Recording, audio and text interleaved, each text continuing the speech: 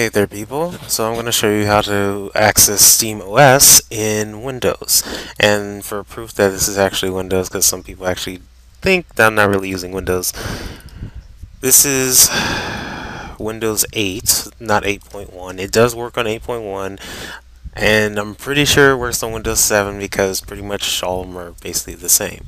Well, for Steam, that is. Anyway, what you want to do is you want to navigate to your Steam folder. Mine's not under the regular program files folder.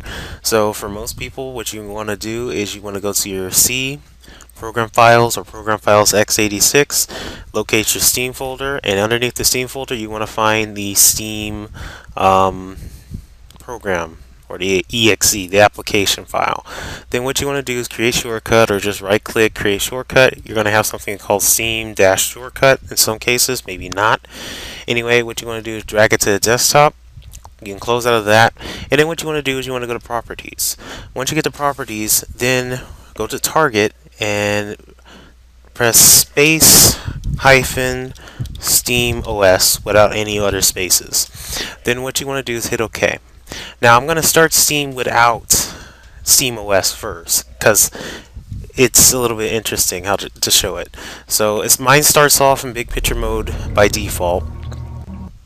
So when you start up Steam, quite obviously it's going to connect, and then it's going to look like this, like a regular version of Steam box or big picture mode.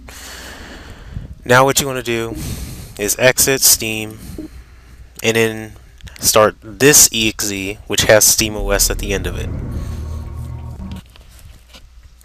Now it should say that you're in a beta at the top over here, and Steam actually thinks that it's running SteamOS, which is interesting. So that's a little fun fact there.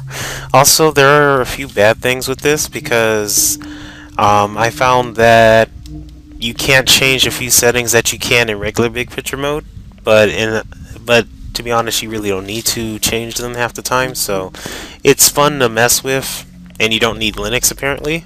And it actually works with most games. It doesn't have any problem with any of the Windows games on here. So that's actually very, very interesting how it works and plays.